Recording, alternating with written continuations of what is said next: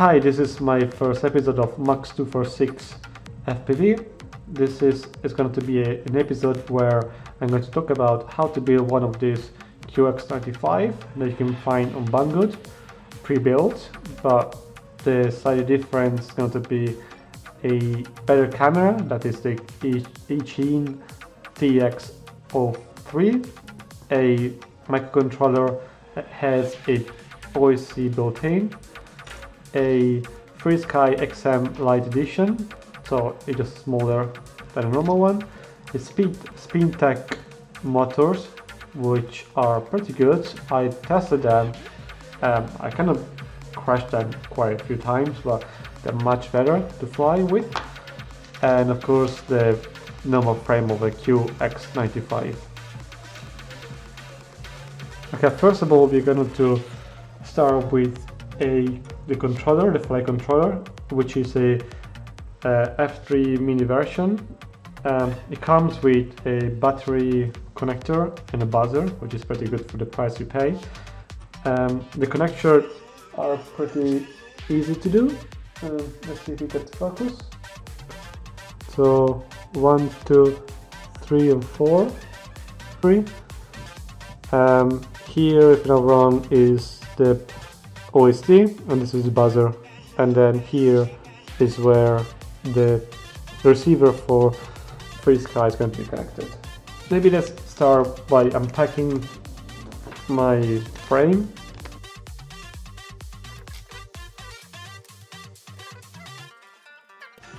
What we get on the frame is basically the base of the frame plus the top part, and then in this package we get the cushions where you need to put them for the motors, where they're going to slide inside.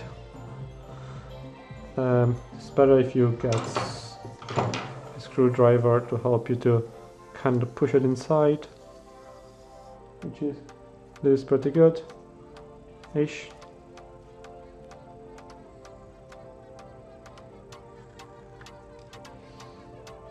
Like this.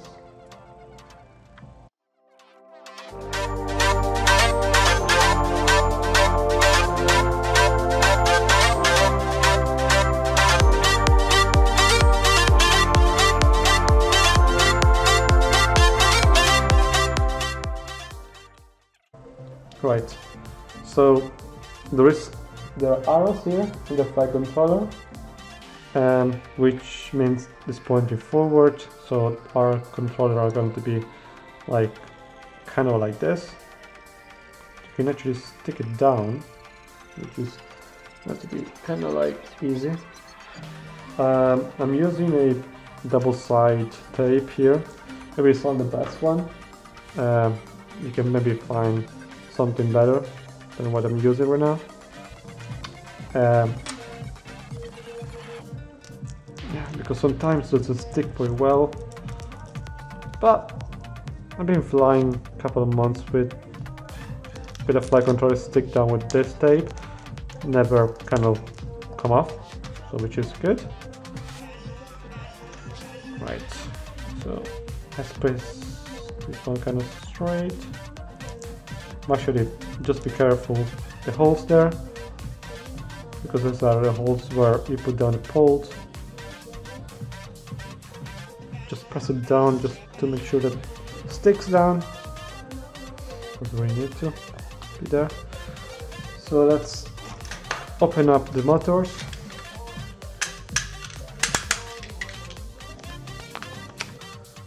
Alright, so we have 4 motors. Now it's time to get the motors in place. So we'll get necessarily we want motor 1, so we get it on the bottom right. Motor 2, we get it on the top right. Motor 3, that is on the bottom left, and motor 4, the top left. So maybe the best way is to kind of push them inside. Just be careful, don't just try to do gentle.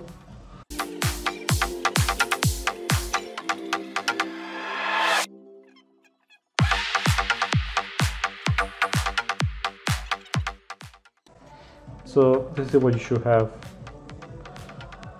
Right, so now let's kind of twist the cables to get a kind of nicer, tidy build. Like that. Underneath, through the gap. It's good.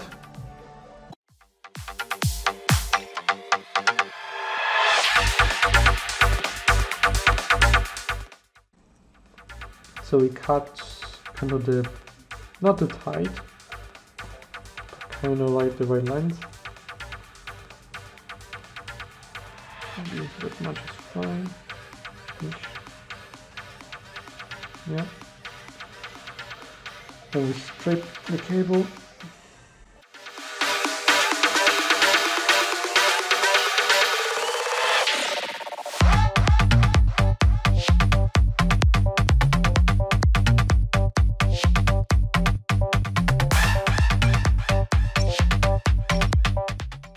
Put some solder on each hole, not too much, just a little bit.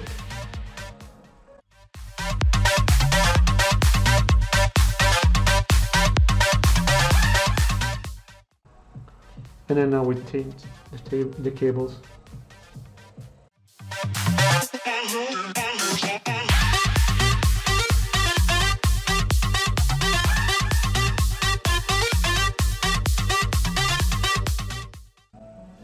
So let's start with the inside ones plus.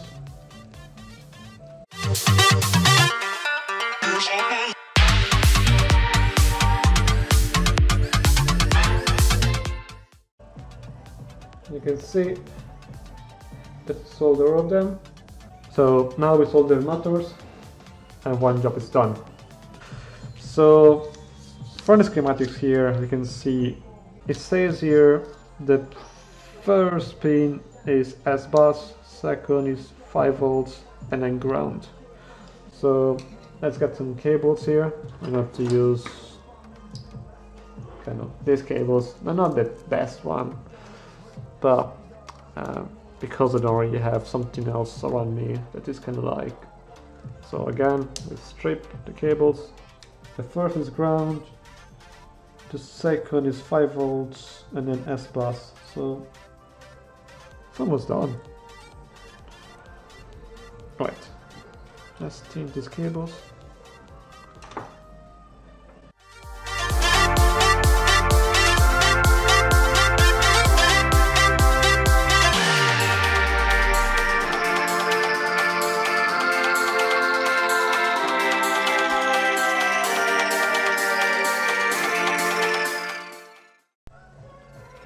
Right, so it's time for the camera then. So this is again, so this is 18 or whatever you want to say its name, TX03. It's a 3-in-1. This type of camera has 3 pins on the corner, on the bottom right corner, which one is power, one is ground, and one is video, in and out. So we're going to cut the corner here that we're going to break off. So we're just going to break off that pin off, just very careful, don't break all of them.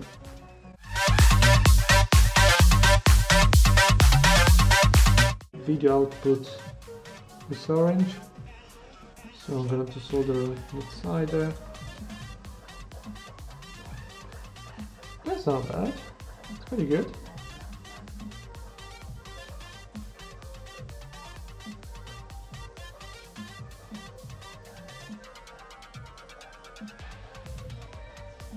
Ground, 5 volts, video output and video input.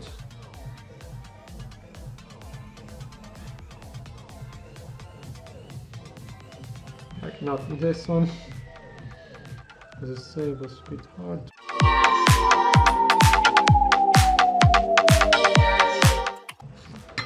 And that's it for it. So we got, you see there's a plus there, that means this is positive. So for us, the board has buzzer positive on the top here and a negative in the bottom.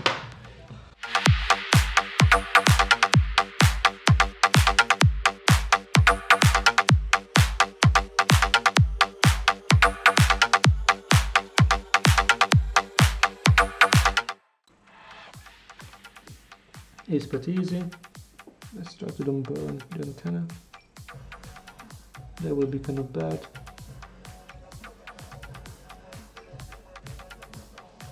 Now that it's finished, let's turn off the solder and then give a test quickly. Small breach. It's good. So, moment of the truth. Let's see if this one is going to be on smoke or not. That's good. That's not bad.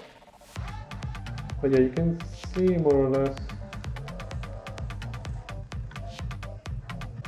I'm not sure what kind of version of Free Sky, which version of Betaflight or CleanFlight has. So I'm just gonna power it off, plug it in, and upload a new one.